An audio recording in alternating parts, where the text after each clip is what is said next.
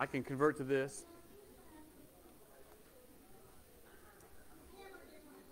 Okay. Hey, the candy man delivers. All right. Thank you. That's pretty wild that he supplied that because we were low on candy. I was in my office and I was actually like, Lord, like George Mueller prayed for milk for the breakfast, I'm praying now we have candy provided. And there we go. Candy's provided. So that's pretty cool. Well, you know, we've got a lot going on in our world, our country. We need to pray for Israel. As you all know, they're being under attack. We need to pray for our military. We don't know how that can have a domino effect on our military. I have a son that's been deployed, you know, in Bahrain. So some of you may have family members as well in the military or know of people. So we have a lot of things to pray over. And connected to that is we live in a very chaotic world, a very stressful, producing world. And that's actually what I'll be preaching on in a little bit. Will be on how to reduce your stress level. So I'm glad you came today if you've been dealing with stress or haven't had much stress lately, because that's a real relevant and important and pertinent topic of the hour. So if you would, we're just going to take a little time. I don't know if we can have some instrumental music or not, Denise, but we're just going to go to the Lord. It's very important, I believe, at the beginning of our service to let our heart get settled and allow ourselves to start to work against the distractions that have been going on and continue to go on and try to plague our mind, and just come together as a body of believers, a body of Christ, and getting quiet and just turning our hearts to God at this hour in hopes, and when I say hope, it's with certainty, that God will speak to us today in the middle of our chaotic world and to give us peace amidst the storm, amidst the trials and tribulations of life, that you can receive spiritual power no matter what you're dealing with or what you face, because of the power of prayer, the power of the Holy Spirit that we have access to and we're able to connect to and receive a divine infusion today. So let's go to the Lord and just let's put our hearts on Him. His Spirit is here. He's everywhere. He's here. Let's now turn to Him and pray and ask Him what He wants us to receive today.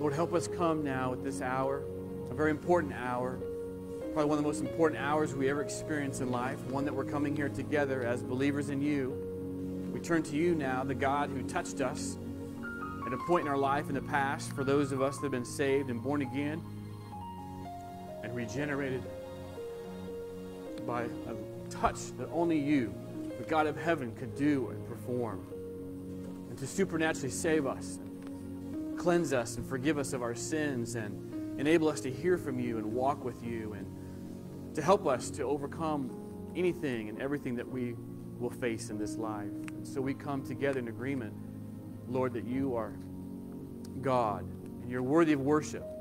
You're worthy to come and invest in, pursue and seek.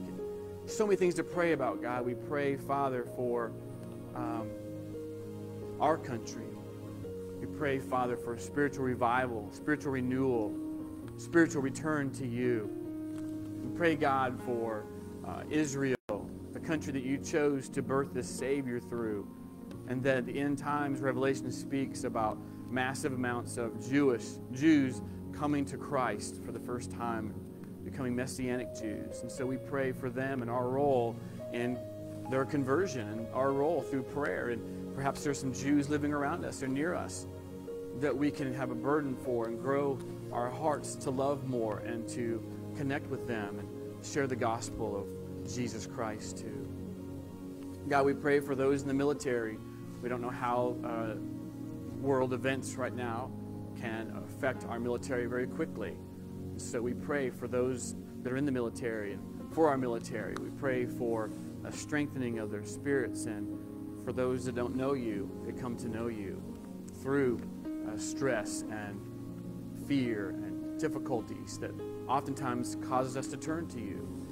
I pray, Father, for our church body, wherever we are at spiritually, wherever we come from this past week, whatever we've been experiencing this past month or past year, that you would, Father, refresh us and renew us, revitalize us, and that we would be stronger in our faith, or to grow in our faith. And if the enemy's after anything, he's after making us less effective, dismantling our faith and throwing things at us to cause us to be depressed and disillusioned and down. So, Father, we pray that we would grow in our faith every day of every month, of every year that we have remaining. May we be a church on the rise and on the move with you. We join you, Father, in what you're trying to do today and reveal and to share, to embolden us and empower us with your spiritual power. So we pray, dear God, now that you enable our hearts to be opened enough to receive a word from you, inspiration, encouragement. Father, wherever we're at, help us to open our hearts to you, hear you, know you, experience you, and encounter with you today, Jesus. In your name we pray. Amen.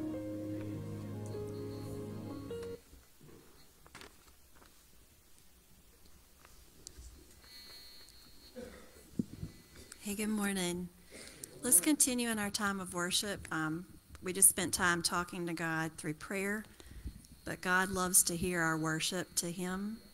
And so let's reflect on the words that we're singing as we join our hearts and minds in letting Him know that today is all about Him and this time that we're together.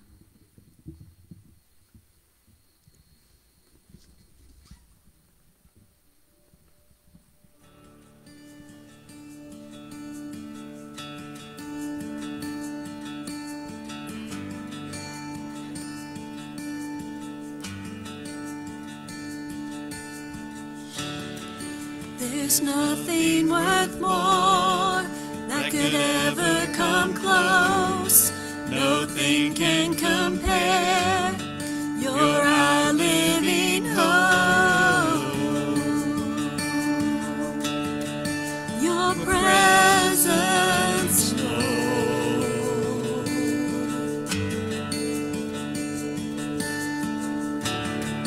I've tasted and seen of the sweetest of loves, where my heart becomes free and my shame is undone. In your presence, Lord. Holy Spirit, you are welcome here. Come flood this place and fill the atmosphere. Your glory, God, is what our hearts long for, to be overcome by your presence, Lord.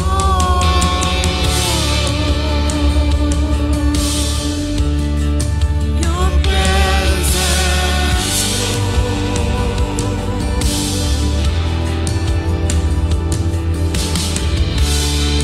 There's nothing worth more that could ever come close.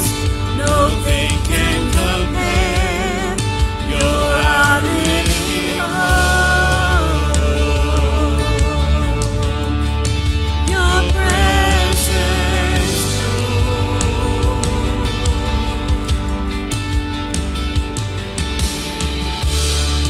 I've tasted and seen of the sweetest of loves, where my heart becomes free and my shame is undone.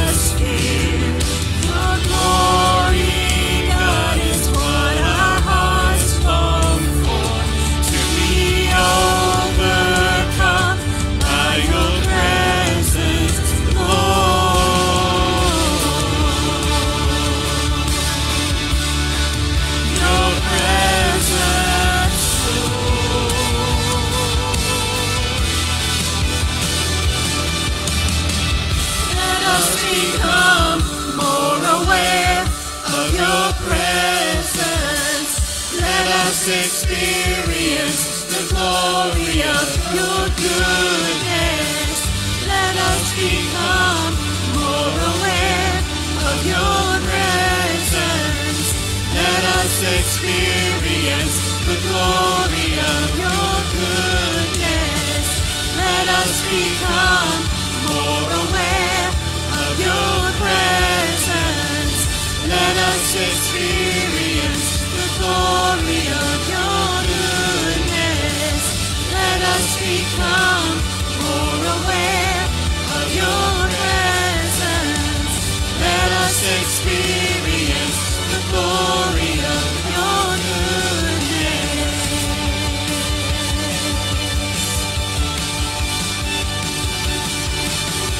Holy Spirit, you are welcome here. Come flood this place and fill the atmosphere. Your glory, God, is what our hearts long for, to be overcome by your presence, Lord.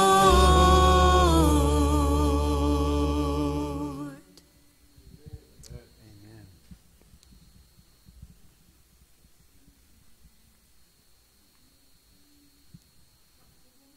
There is another one. You're good.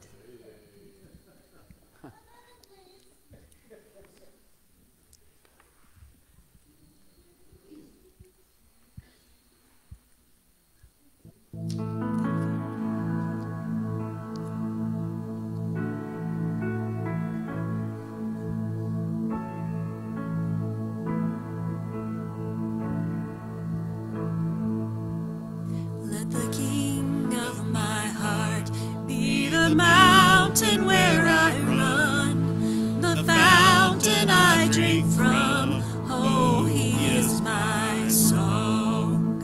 Let the King of my heart be the shadow where I hide, the ransom of my life. Oh, he is my song. You're good, you're good. Oh, you are good, you're good. You're good, you're good. Oh, you are good, you're good. Let the King of my heart be the wind inside my sails, the anchor in the waves. Oh, he is my song. Let the King of my heart be the fire inside my veins, the echo of my days. Oh, he is my song. Let the King of my heart be the wind inside my sails, the anchor in the waves. Oh, he is my song. Let the King of my heart be the fire inside my veins, the echo of my days. Oh, he is my song. You are good, you're good. Oh, you are good, you're good. Oh, you are good, you're good. Oh, you are good, you're good.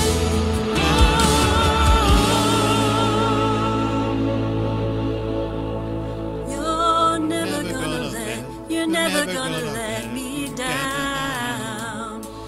You're never gonna let me down. You're never gonna let me down. You're never gonna let me down. You're never gonna let me down.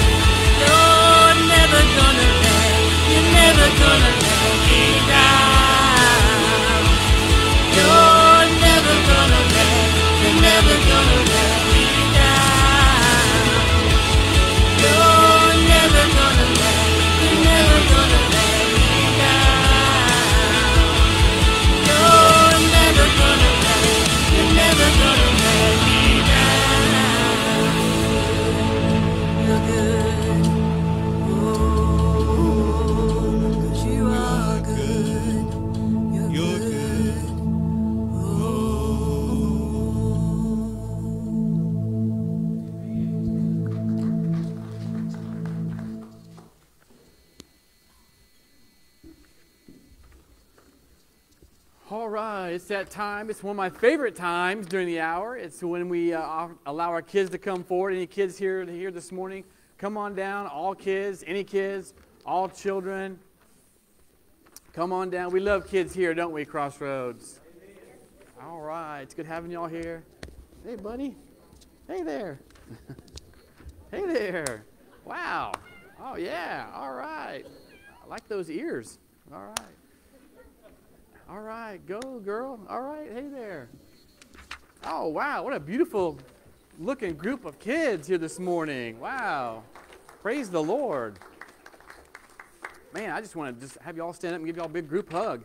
God loves kids. Huh? You want to do a group hug? All right, get on. Stand up. Let's all come on in the center. Group hug. Come on, y'all. Stand up. Let's see if we can do a group hug. God loves little kids. Come on. All right, you give a hug. All right. Come on, everybody. Center in. Center in. All right, here we go.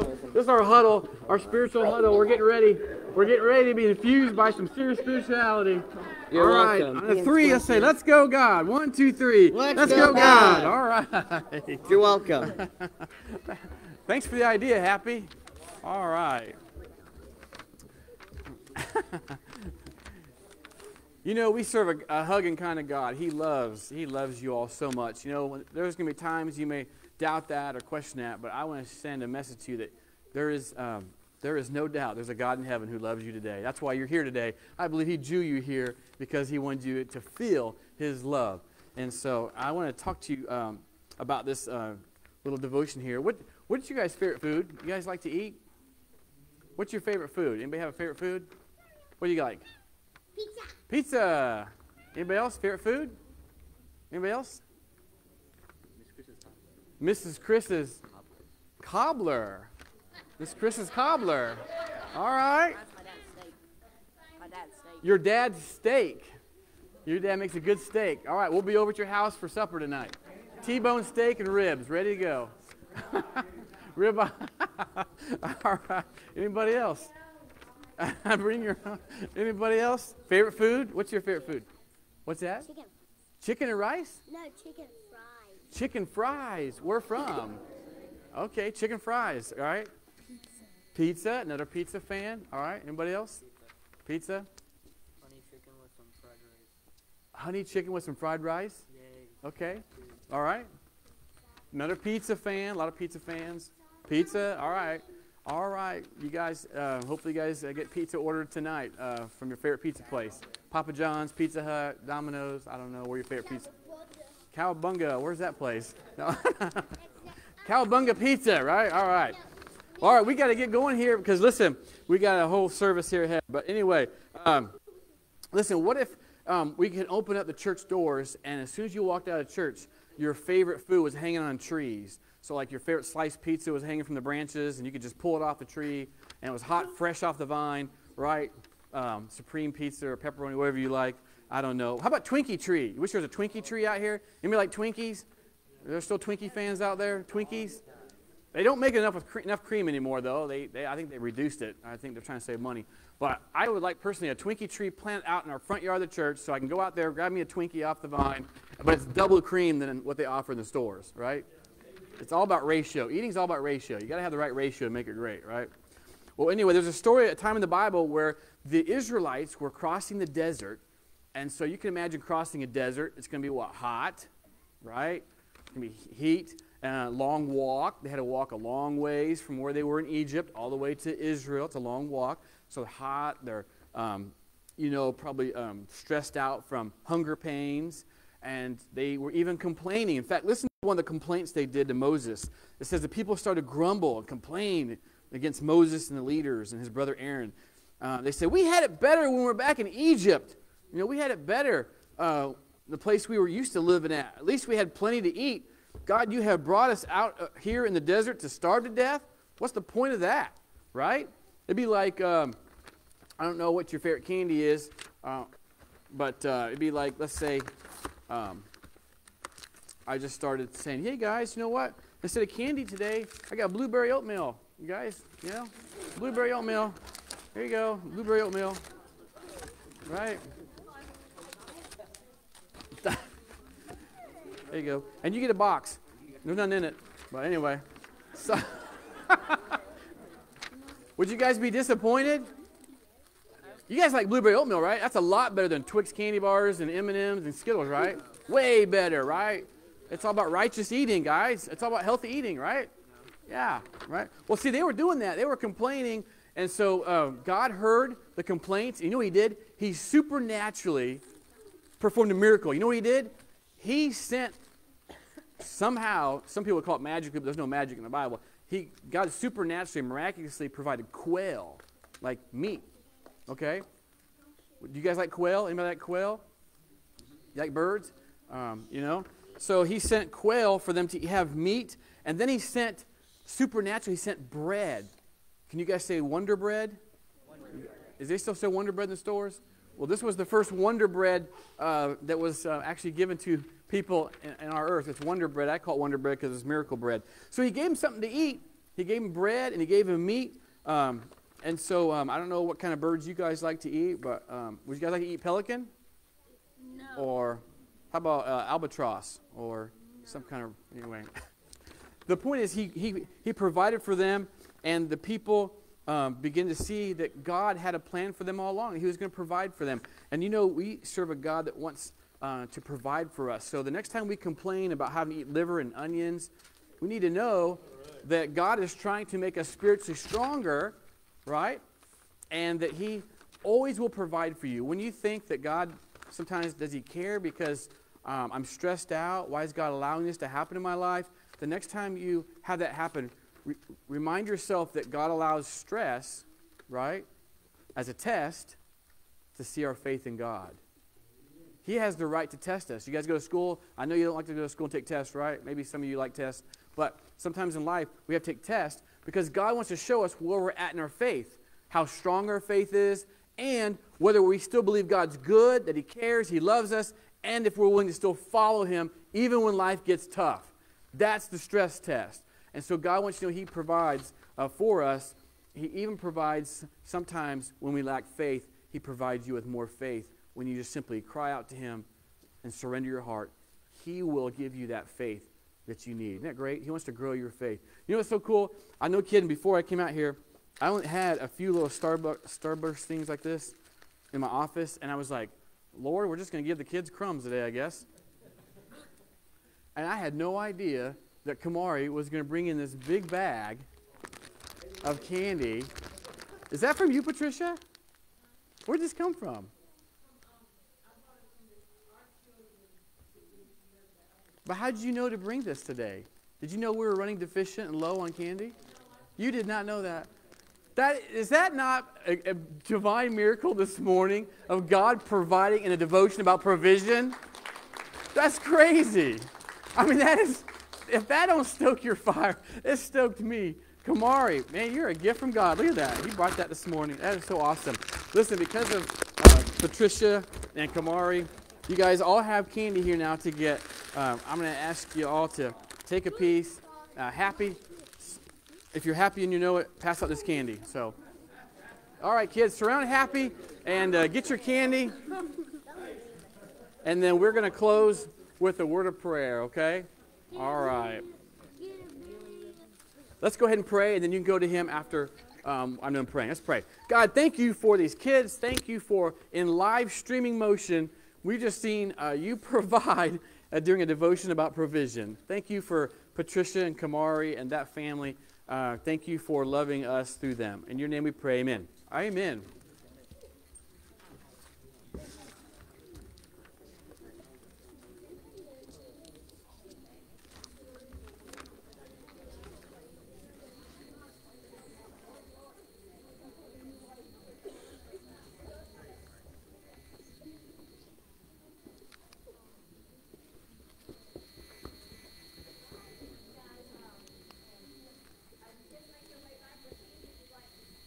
So that we can sing our hymn of offering.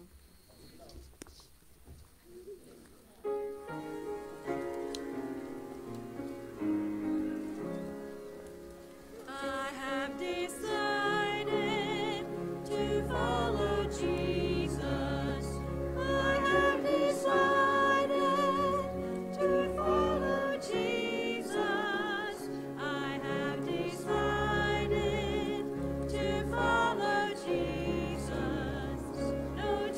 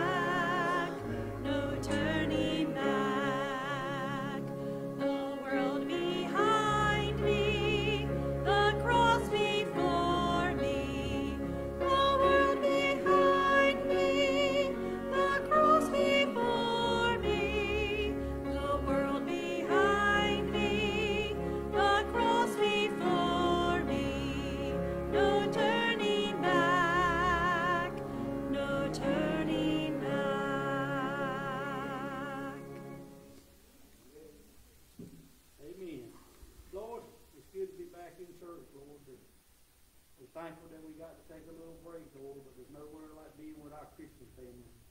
Lord, but we did try to speak your name often while we were gone, Jesus. Lord, it's awesome to see all these youth in this church. This is something the church needs, Lord. They are the future. And we pray that they keep you in their heart, Lord, and they take what they hear at this church with them when they leave, Lord. Not just go out and forget what they heard. Lord, we're glad to see the church filling up. We pray that continue, Lord. And Lord, we ask all this in your loving name. Amen. Amen.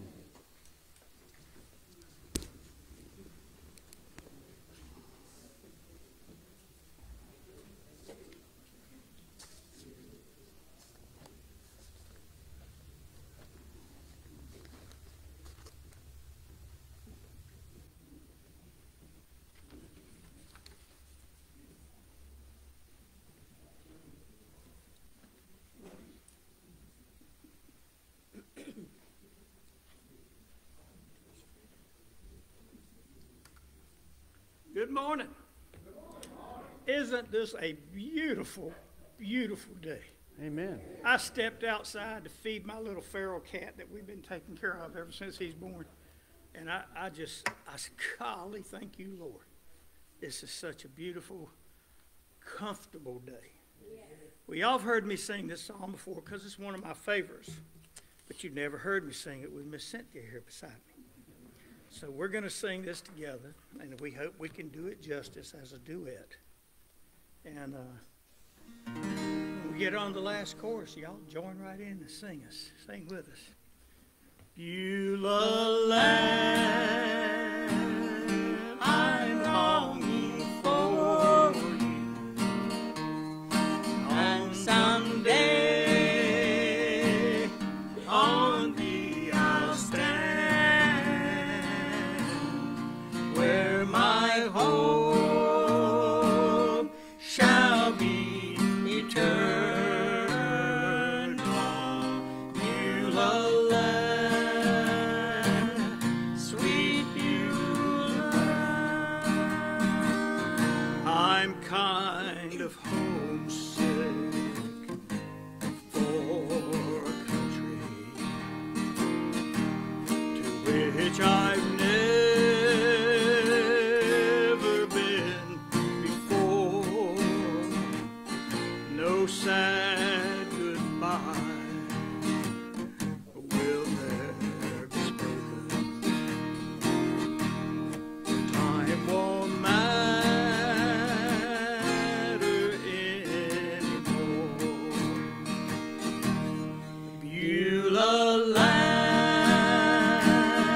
I'm longing for you, and someday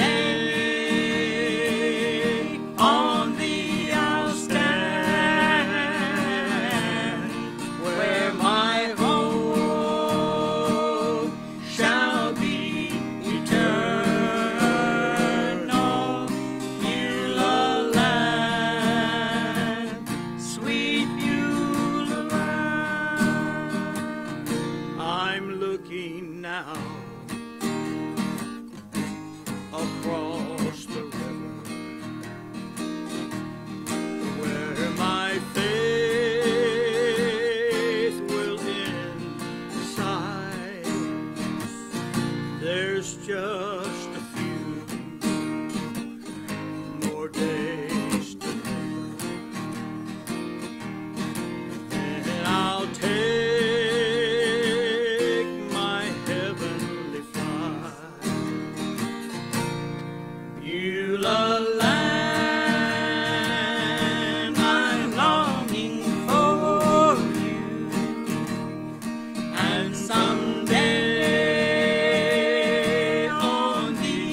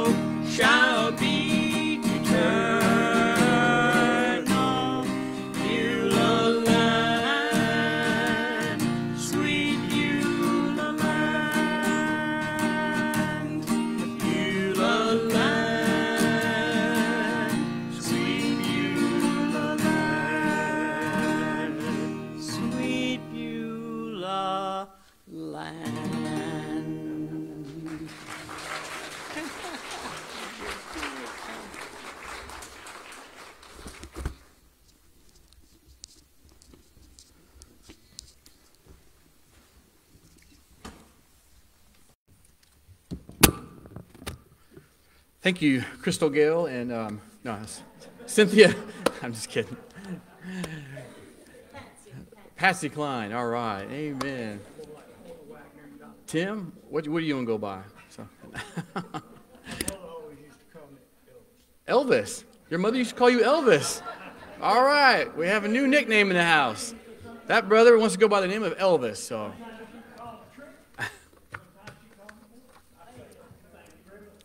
Tim Elvis Stewart. All right. Amen.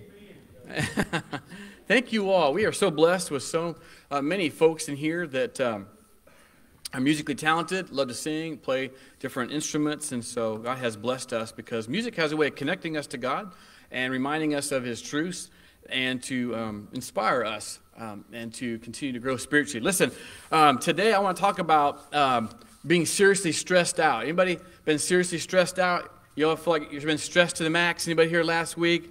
It's pretty common in this life. It's going to happen as we go through seasons of life. But how many of you would say you had a stressful week last week? All right, how about a stressful month? Was last month stress? So in other words, it's prolonged. It's beyond the week. It's now in a month. How about a stressful year? Oh, wow. We got some people not just raising their hands, double hands, people standing up, doing cartwheels over response to that. Listen, I'm not even going to go and ask if you had a stressful decade. And God forbid a stressful just life, one since you were born. It's just been so stressed out to the max. Sometimes you wonder how much more you can take, right? How much more of this can I take? You ever had that question asked? I think we can all relate to one another. I think you like that picture there of our PowerPoint presentation here. But anyway, listen, the extent of the problem of stress in American society is through the roof. In fact, I want to share with you a few statistics given from mentalhealth.org. And this was in 2018, by the way. This is 2 years prior to COVID. So I'm sure it's through the roof even further after COVID. Listen, did you know 55% of Americans are stressed out on any given day? 55%. If you compare, they did a rest of the world study, 35%. You would think some of the third world countries would be more stressed out than us. But in the past year, 74% felt so overwhelmed by stress they were unable to cope. Felt they were unable to even function for the day. 51% felt depressed, and 61% reported feeling anxiety because of stress. And listen, if you type in, like I did on this Google search bar, these 4 words, way to reduce stress, I was kind of curious. Over 1.5 billion entries popped up. People are looking for answers, folk. And you know what? We have one. His name is Jesus. Listen, I'm not saying that as a Christian that things aren't going to enter your life to test you. You feel a little rattled. But if you grow spiritually, you'll be able to stave off your spiritual struggles and whatever you're handling, and God can help you meet you at the door with wherever you're at today. Listen, psychological effects of stress, 16% had self-harmed, 32% said they had suicidal thoughts, 37% reported feeling lonely as a result of being stressed to the max. And when it comes to our coping mechanisms in dealing with stress, we do things that are dangerous and destructive, folks. In other words, we compound the stress. We multiply it. It's called compound stress, compounding stress. We compound our problems when we do this. For instance, did you know Americans consumed 4.5 million pounds of aspirin in a year?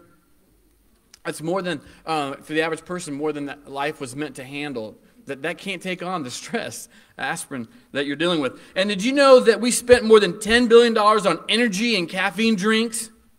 1 out of 25 people are using sleeping pills, and 50,000 people died last year from opioid painkiller prescriptions alone. In other words, this is our day. This is our day for a lot of us folks. We drink 3 cups of caffeinated coffee in the morning to wake up.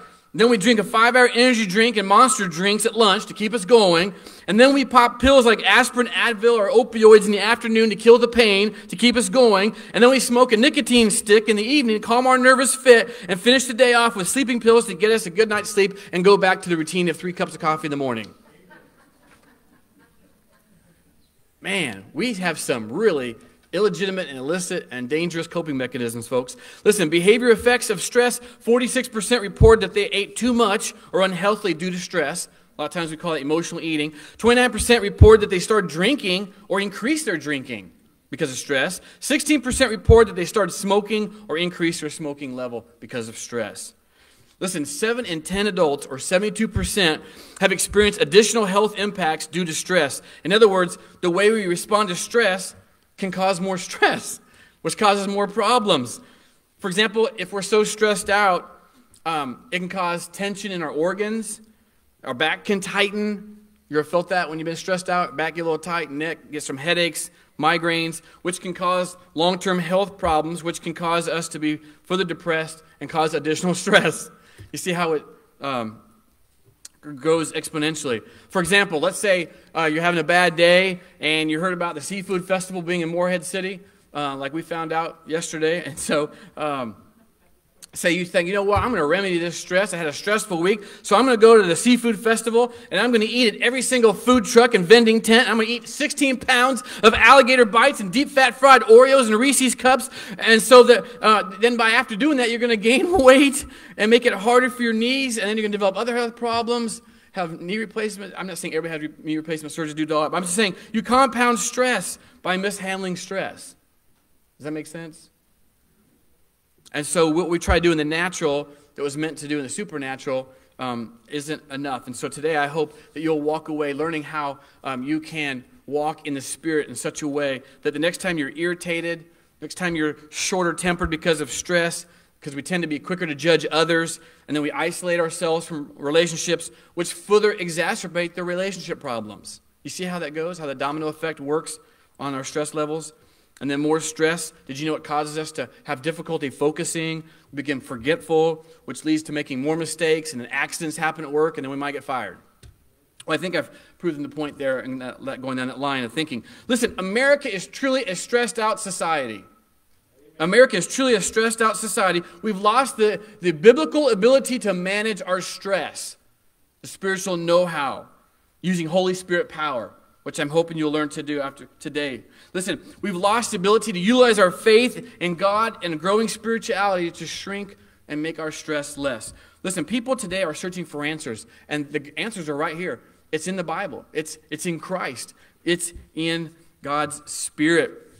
The answers can be found in the Bible and in one name and one name alone, and His name is Jesus Christ. Are you a believer today, folks?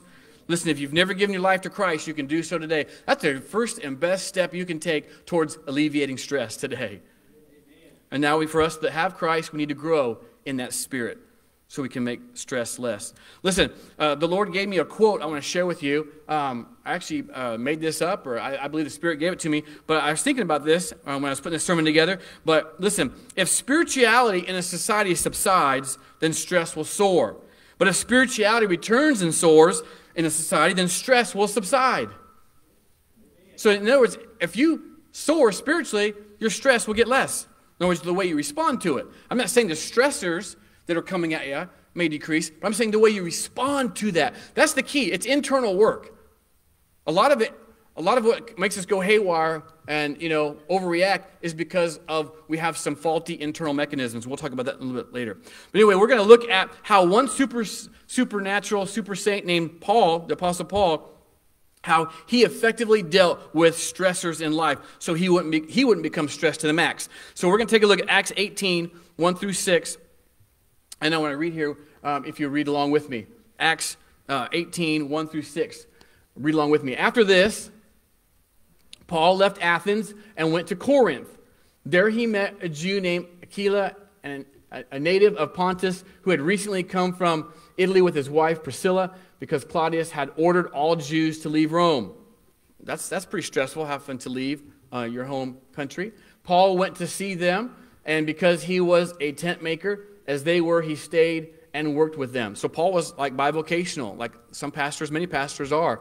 Pastor at New Vision, Gerald Baldwin, Pastor Jim Hendricks, they are sort of tent makers, if you will. People that I am inspired by because they work full-time and then they preach on Sunday and minister to their folks all through the week. So they're bivocational. Listen, every Sabbath, he reasoned in the synagogue trying to persuade Jews and Greeks. If we can show the map, I'm going to show where we're at here now in this second missionary journey, by the way. If you can just take a look here. We're in what city? Did you read from that text with me? The city of Corinth. You see it over there, the left side of the screen there? See Athens right before it? Athens is famous, right? for the Olympics and things like that, right? In Athens, Greece. And we know that Corinth, 2 books of the Bible were written as a result of later, as a result of this city and the work of the ministry of the Holy Spirit. What 2 books were those? 1st and 2nd Corinthians, right?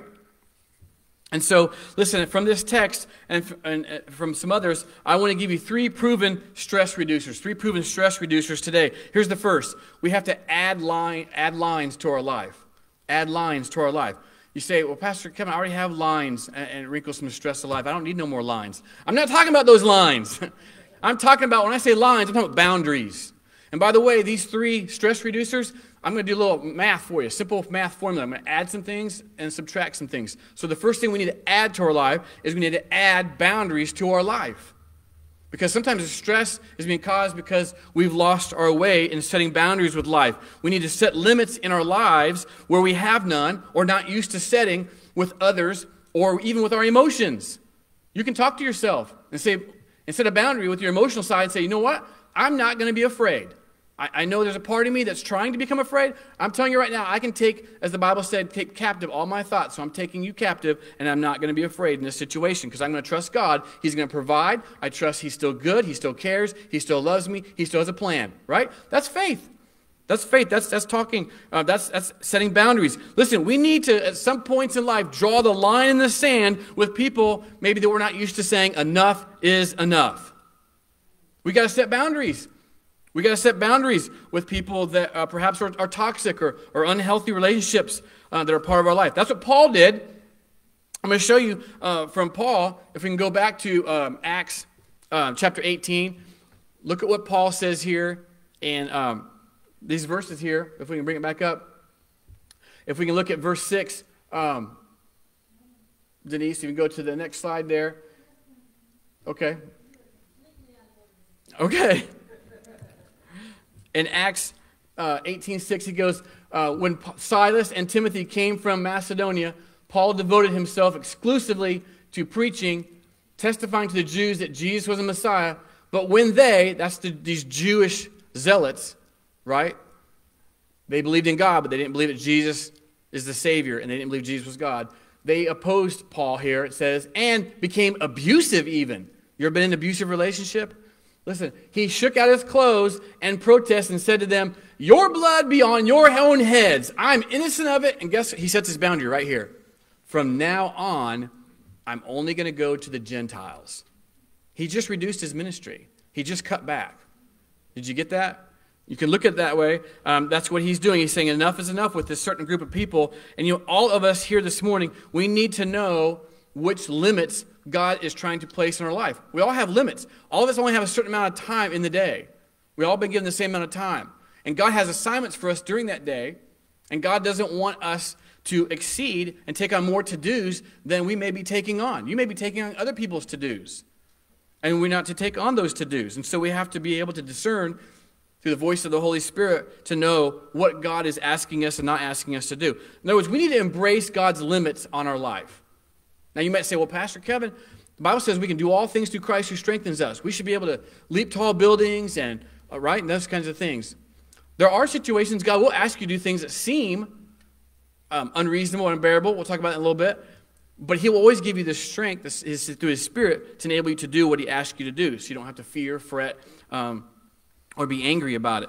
Listen, what do I mean by adding lines to your life? I mean God is not going to put more on your plate than you can handle. He's not. In addition, maybe we're expecting or depending too much on others for this happy mark to be met that they can't meet. Sometimes we expect other people to come through in a way they can't or won't. And so we set ourselves up for defeat. And so either way, we must set limits and boundaries with others and with ourselves and our expectations in life. So bottom line, we might have to lower expectations for other people. Now you might say, well, you say we should lower expectations of our kids? I'm not talking about that. I'm not talking about they should do chores.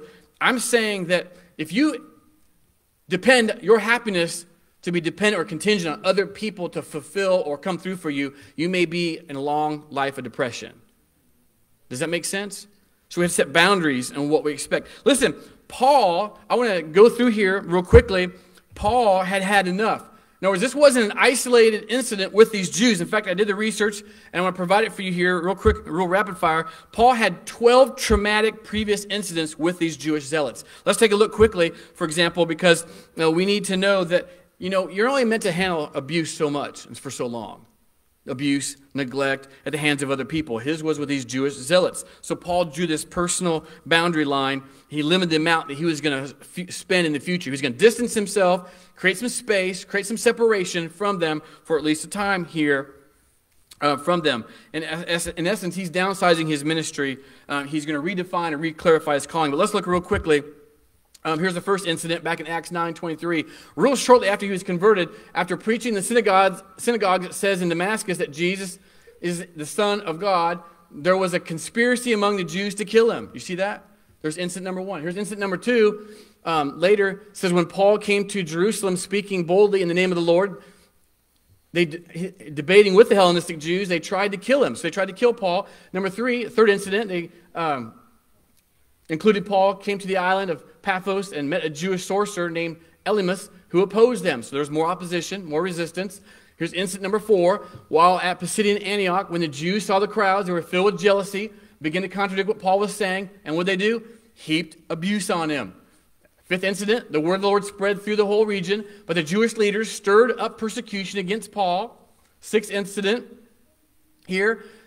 You see here it says the Jews refused to believe. They stirred up other people, poisoned their minds, trying to get other people in a mob to go against him.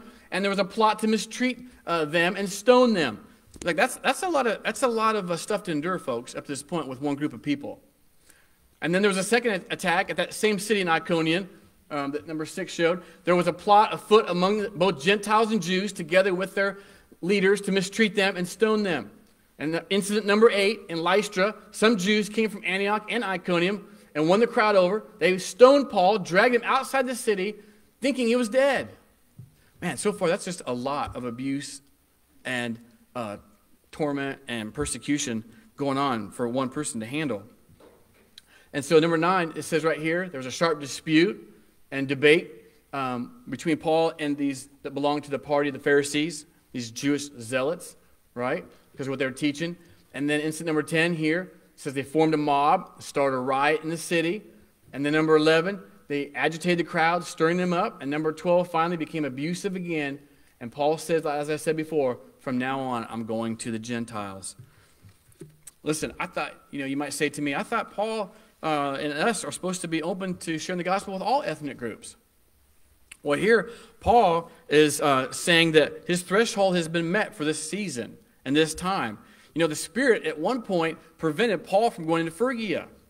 That wasn't the Spirit's plan. So this season here, Paul is saying, and I believe Paul had permission from the Spirit to pull away for a time, to refrain and create distance and separation with this group of Jewish zealots.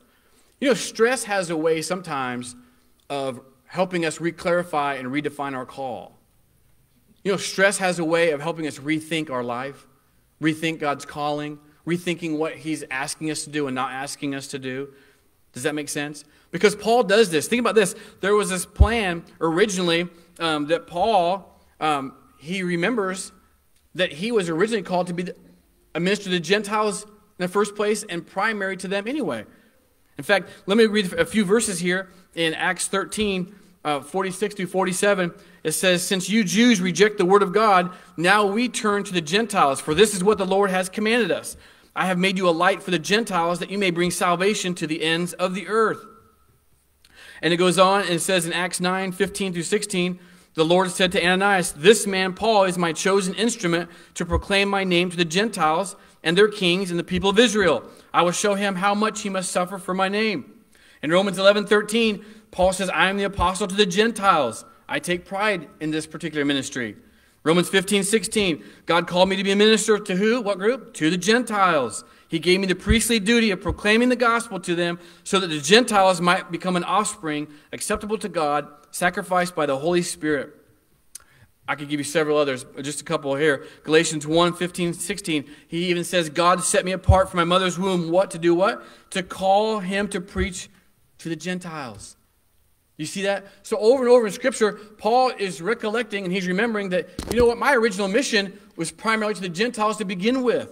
Now, does that mean that he sinned by overextension? No. There's other verses that say that he was also to preach somewhat to the Jews, but not primarily. Peter was called to preach to the Peter was called to preach primarily to the Jews, and Paul to the Gentiles. And so we see this happening. And so I'm just giving a summary here that the beautiful thing about stress in your life and my life, it helps us to rethink our lives. It's God trying to get us to realize perhaps some areas that we're not disciplined in, and that we need to redefine and reclarify what it is he's actually asking us to do and not asking us to do. How about you, my friend and family member of God here this morning? How about you? Do you ever try to go beyond what God's really asking you to do in the course of a day or week? Are you breaking the limits that God has prescribed and set parameters over your life, and therefore you're bankrupting yourself emotionally? Today, where might God be asking you to draw the lines, to draw boundaries? They may be old ones that you need to go back and revisit, like Paul, being a preacher to the Gentiles. Maybe God's saying, I need you to go back and revisit and think through what things you need to begin to set boundaries with and redraw them. Maybe you need to draw the line this morning with spending habits. Maybe you need to add margins to start exercising. And believe that that really is for everybody, not just for a select few. Maybe you need to create some space or separation in toxic relationships or just some difficult relationships you're having. Maybe you need to adjust the amount of time that you spend on screens. Patrick was sharing at the Men's Baptist group yesterday that there was an article that came out about teens and screens and how it's caused a lot of difficulty in social settings. And, you know, I think when you shared that, I think both teens were on their screens as we looked around. And so God wants us to relearn some social habits that will help us become more engaged and involved. We tried to teach our essential class this morning about how God wants us to have, our ears perked and our eyes straight forward on those that are talking and to take interest in those that are talking because you're more fully engaged. Your attention is not diverted or divided. Does that make sense? We live in a divided country, folks. We're diverted and distracted and diverted. We got all things going on, and it's causing us overload. I don't think we're meant to operate the way we operate with screens and things, folks. So maybe God's saying we need to pull back the amount of time we spend on screens and those things.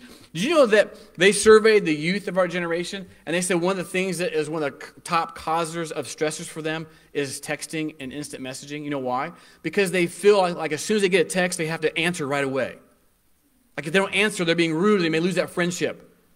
And so they're stressed out because they feel they need to respond so quickly. Did you know that? Listen, I believe that stress can also show us that we may need to refine our walk with Christ. Maybe we've lost our way with Christ. Maybe we're no longer walking with Christ. Maybe we're not spending time with Him with the amount of time that we need to have stress subsided. Maybe we need to worship Him more. Listen, do you realize God has set limits with the amount of time you have in one day and that He won't give you more than you can handle?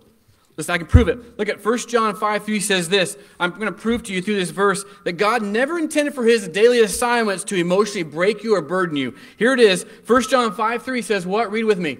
God's commands, assignments, are not burdensome or grievous. Look it up. That verse is in there. 1 John 5:3 shows us that if we're living overstressed in life, we're breaking the rules of life in some way, and it's revealing one of two things here. We're either breaking limits that God's placed on us, physically, emotionally, socially, spiritually, or because we're adding too many to-dos to our to-do list, or we're overreacting and responding wrongly because of a faulty belief system that's within. Did you know that? That's what God's trying to reveal and diagnose with you. There's some kind of fault line. Think about this. Faulty belief systems are like stress lines or fault lines that are located in the tectonic plates in your soul. And you know what tectonic plates, what happens if enough stress happens or cataclysmic events, then these stresses on the fault lines can become earthquakes in your life. It can become worse. For example, a faulty belief would be, God can't help me in this. This is too much. God's not going to help me. God doesn't want to help me. That's a faulty belief. Listen, you must remember 4 things about God's assignment for your life, and I'll give it to you in a 4-letter four-letter acronym, ABBR. ABBR. God's assignment for you today is achievable, believable, bearable, and reasonable, but not burdensome. Achievable, believable, bearable, and reasonable. Listen, stress is weight placed upon the inner spirit or soul of your life. Like this building here, right now, this building will undergo a lot of incredible stress throughout the year from the elements of the weather. And the great thing about this structure is it's actually designed to absorb the stress so that the roof and walls will not collapse on our heads. Now, don't look up thinking that, what's he getting at? What's going to happen here? No, I'm honestly not trying to increase your stress level by getting you to think that way. But I'm trying to get you to realize God designed your body and mind in such a way that He's uniquely designed you that you're built for this. Spiritually, especially now that you're born again, you're built for the stresses of life. And so God has fashioned your roof, your soul, your heart, your life in such a way that the master architect and engineer in heaven has carefully studied how to put you together. And when He made you born again, He's ensuring that these structures that He's designed you are now safe and that you are able to endure more than your bodies and minds thought you were able to endure. That's what the chapters of faith are all about. And so now listen, you might ask and you might think, now there may be times where life seems unbearable. That's the key word though. That's the operative word. It seems unbearable at the time or in the moment. God's assignments seem unreasonable. They seem unachievable or unbelievable. But that's exactly why He wants you to depend on Him. So He gets all the credit, all the glory, and you can get through it and you think, you know what, that was God that got me through that. He wants to showcase His power, not yours. So if He's going to allow stresses to occur, it's because He's trying to stretch you in your faith to get Him to depend more on you and break free and chisel away the flesh. That's what stressors are supposed to serve as. It's a fight between your flesh and your spirit. The spirit man is trying to become developed and it's trying to shed the flesh. That's what's going on. God's trying to use stress in your life for that reason, and you got to understand that the Spirit in a nanosecond can quickly diagnose and show to you what's going on in your heart in that moment, why you're having trouble, and how you got to change. Are you changing? Are you different this year than you were last year because you're growing spiritually? Listen, the number one plan of the enemy is to attack your spiritual growth. He don't want you to grow. He don't want you to get spiritually stronger because you might actually attack and take on terrain and win people to Christ that you otherwise wouldn't have. Listen, here's the second thing. So the first thing we can reduce our stress is by adding lines to our life, right? The second thing is a reduction. It's subtract. We need to subtract hidden idols from our life. Subtract hidden idols from our life. Let me explain. Listen, when we want something more out of life than it was intended to give, we have a secret idol. We have a hidden idol. When we become debilitated emotionally or can't function because of some fear of something not happening or not getting something or not receiving something or something being taken away, right? That's where all fears are based, right? Something's not going to happen. If this doesn't happen, then I'm going to be in pain, right? Or something's going to be taken away. That means that we're secretly loving something more than God if we think we have to have that to happen or that be in place. Because when we rely too much on someone or a situation or object to bring us love or to come through in a way that they can't or don't want to, then we are going to seriously impinge upon our contentment and joy factor that was never meant to be. Listen, in other words, we have hidden idols that we could be worshiping. Let me give you an example. Let's say, for example, your wife and your sister-in-law are best friends, and you and your wife decide to go on vacation, and the sister-in-law is left in charge of watching the dog, her favorite dog, and then she lets her daughter, your niece, to walk the dog, and the dog gets tragically hit by a car. And then that causes some hardship, hard feelings, because they felt like they shouldn't have let their 6-year-old niece walk that dog. And then there's grudges, and then there's hard feelings and hardship, and there's relational disharmony. And if you think, you know what, nobody's talking to each other in this family anymore, there's relational disharmony, if you have to think that you have to have that relational harmony in place and you can't be happy until it's in place, then you need to understand God's trying to actually work out holiness over happiness in the lives of people, and people need to forgive one another. We need to understand that if we can't forgive someone, then we are actually elevating whatever that unresolved issue surrounds, that has become the idol. I actually know family squabbles that are still in existence because of a dead pet. They're going on right now. because it was left in somebody's care. But what are they doing? What's the idol? It's the animal. It's the dog. They can't get over the loss of the life of that pet. And families stay upset with each other. And so that's an idol. And so you see how idols can secretly get a hold and get in our heart? Listen, when stresses happen, it's like getting on, anybody had a stress test? It's like getting on a treadmill. They hook you up, right, with these different things. And it reveals where there's things in your heart you couldn't see before. You might have thought your heart was okay, but there's things that are revealed. That's what God's trying to do through stress, reveal what idols may be in your heart. Listen, there's people that put too much in a football game. They'll get in a quandary because their team didn't win the championship game. They get more emotionally involved than they should have. And that's self-induced stress because, those outcomes of those games, they don't make things better with your wife. You'll never benefit from the result. Do you know the numerous people that have actually died from watching sports events on television because the stress built up in their body made their heart rate increase, they breathe faster, eyes dilate unnecessarily, and their muscles tighten from getting too emotionally involved? They're breaking limits that God never had intended. In other words, what became their God? Football, the sport that was never intended to be. It became greater than it was meant to be. Listen, I wonder how many here today need to do a stress test in your life and to ask God, what is really going on? What do I need to remove? What's being added that I should never allowed something to get bigger than it ever should have gotten in my life? Finally, listen, here's another thing you need to add to your life, a third addition. Add the kingdom of God pursuit over your own personal pursuit. If we're after our own kingdom, that's going to cause you stress because you're not walking with God. You're off track already. And God meant for us to be at peace. And so the key to having peace, which is the opposite of being stressed out, is connected to the kingdom and to the church. In other words, how involved are we? Are we involved to the extent we are meant to be? Are we pouring into God's kingdom and not thinking we have to have our own kingdom? Because some people are going after two kingdoms, their own personal kingdom and trying to do God's kingdom. You can't do both at the same time. You can only serve one master, Jesus said. And so peace is connected to seeking God and his kingdom above and beyond our own personal kingdom, whatever that is. Let me close with this. The other day I was at Planet Fitness. I was working out, and I felt God saying to me, after you get done on the treadmill for 30 minutes, I want you to share the gospel with a guy named Jesse that was working there. And after talking with Jesse for a while, I learned out, he told me he's not religious, but he was interested in what I was saying. He would consider what I was saying. And I gave him a track, and we went through it. Now, here's the point. I could have easily said, I'm tired. I'm not in the mood. Somebody else, somebody else can share the gospel with him, because if Jesse's meant to get saved, God loves him more than I do, so they'll send somebody else to Jesse, and he'll be okay, and he'll get saved in the end anyway. Threw a lot of theology at you there, a lot of Calvinism. But anyway, where I'm going with this is, if I would have did that, I would actually be valuing my comfort that would become my idol over a human being.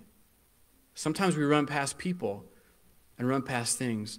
I was going to create a list today, but I didn't have time, and put it as an insert in the bulletin to think of random acts of kindness and love we could generate to other people, such as if you have the money at the gas station next time, go up and say, hey, I'd like to pay for a tank of your gas. Now, hopefully it's not a big rig, But wouldn't that shock somebody, if they had a down week and they're stressed out? Sometimes that can get our mind off our own stress. By helping somebody out, that can actually have a way of infusing energy, spiritual energy and vitality, because your mind's off of you and it's on somebody else. Actually helping somebody has a way of taking away stress, because your mind's not on you no more, it's on someone else. Jesus had you in his mind when he's on the cross. And the great thing, folks, about what we can understand about the cross is this. We don't have to be stressed out if we're going to heaven. We don't have to be stressed out if we're going to heaven. We got the biggest answer resolved and settled at the cross. We know where we're going. Listen, Jesus took on the stress of the cross so we don't have to be stressed out. His arms are stretched out so we don't have to be stressed out. But it's through the supernatural infusion of the Holy Spirit and daily walking with him that he wants to dispense his personhood and his power and his presence into your life so you can walk this thing out and you can face anything and say, you know what, I faced stuff like that before. He's got me through it then. He's going to get me through it now. Listen, the Spirit is sufficient to help you stave off our struggles with, I don't care if it's sleep deprivation, I don't care if it's sour relationships, I don't care if your savings account is depleting, I don't care if you feel sluggish spiritually. The Spirit is able to help you meet sufficiently whatever struggle you have today. That's the bottom line. It's how we respond. Listen, if you're here today and you don't know Christ personally, if you've been struggling in your walk, if you are looking for a place to join as your home, to get baptized, if you're having trouble sleeping at night, whatever you're having, if you have COVID for the 18th time, listen, I don't know. There's a lot of people getting COVID for a number of times, and it can wear you down. Listen, God is able to rise up within you and give you that resurrection power. That was the whole point of giving us the Holy Spirit. Grow in the Spirit. Grow in your faith. You come this morning, wherever you're at in life, whatever you're stressed out or facing, I'll be up the front. Sister Cynthia for the women, because a lot of times men and women have different issues, struggles that they may feel more comfortable. So that's why we're providing that. Whatever you're at, you come. You come this morning. God loves you. He cares for you. He's good. He's still on the throne. He's in control of your life and mine. You come wherever you're at in life. Listen, let's not bear our struggles and our stresses alone. The Bible says, bear our burdens with one another. You come. Let's be here for each other. Let's be a church that's in this together, right? Let's do this. Let's pray. God, we come here this morning. I pray your Holy Spirit would descend and meet us where we are and show us quickly to help us discern what things need to be added and subtracted from our life. It's high time a lot of us give up some things and start adding things.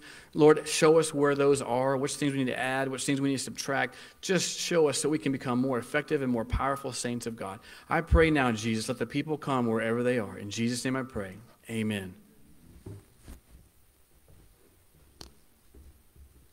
So we're going to do something a little different. I'm going to use your hymn book and turn to page 177.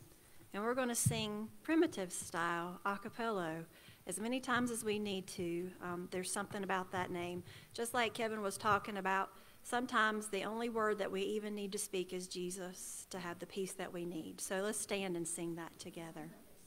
177. It's a very familiar song. Everybody good? Y'all sing with me, not by myself. This is not a solo. Okay, all right. Jesus, Jesus, Jesus, there's just something about that name. Master, Savior, Jesus, like the fragrance after the rain. Jesus, Jesus, Jesus,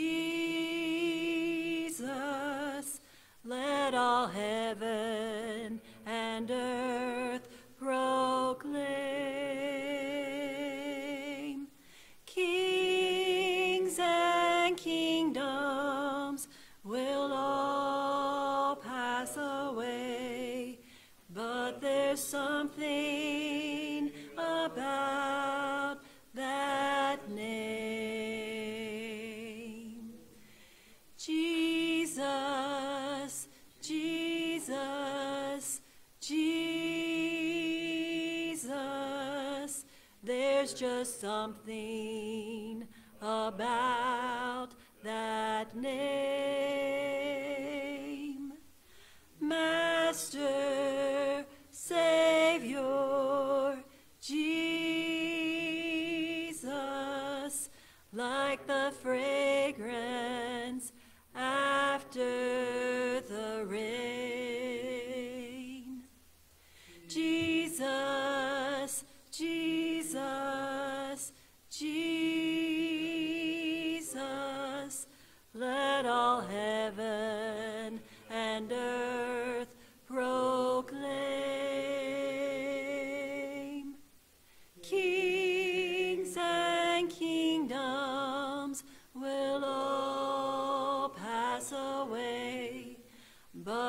there's something about that name. Amen. Amen. Thank you all for coming. Thank you all for loving on God and expressing your love for Him by coming and being a part of this fellowship. One last thing. If you go and fill somebody's gas tank, don't forget them to invite them to Crossroads Baptist Church. You want to attach that connection. Chris? Okay.